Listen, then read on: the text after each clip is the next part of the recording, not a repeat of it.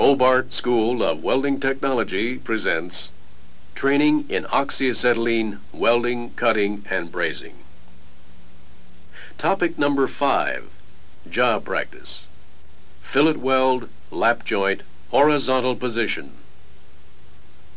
The objective of this practice is to be able to produce quality lap joint fillet welds in the horizontal welding position. The finished weld should be smooth and slightly convex, with even ripples and good fusion into both plates, and should be approximately 3/8 inch wide.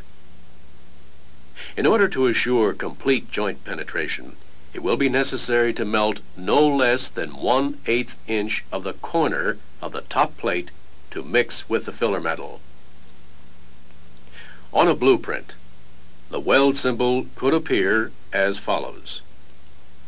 On the arrow side of the joint, deposit a fillet weld with a convex face profile and approximately 1/4 inch legs using the oxy-acetylene process. Material: 11 gauge mild steel plate. Filler metal 3/32 inch diameter, RG45. Equipment: oxygen and acetylene supply and equipment, protective clothing, gloves and goggles, striker and pliers, tip orifice size, number 56, tip cleaner, number 56. Gas working pressure settings: oxygen 6 pounds per square inch, acetylene 6 psi, flame type neutral. The workpiece for this job practice is made of 2 plates, lapped and tack welded at both ends. The plates are overlapped about half of their width. Both ends are then tack welded without filler metal, using pliers to press the plates tightly together. It may be helpful to use a slight up and down motion to improve control of the puddle. When both ends are tack welded, place the workpiece on fire bricks with the joint centered over the space between the bricks and the edge of the top plate facing you. Use a 45-degree work angle halfway between the plates and a 35 to 45-degree push travel angle. The filler rod will be held over the axis of the joint and slanted up at a 45-degree angle.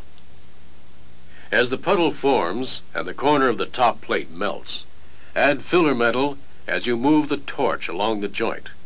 Do not use any side-to-side torch motion once the puddle is formed. Add the filler metal a little at a time, about halfway up on the upper plate, to keep the legs as even as possible and to prevent undercutting of the upper toe. Direct the flame so that both plates are penetrated and fused with the filler metal. As you weld, the puddle should look something like a heart shape. If you add the filler metal onto the lower plate or direct too much heat there, the lower leg of the weld will be too long. If the filler metal or heat is directed too much onto the upper plate, the weld bead will pile up.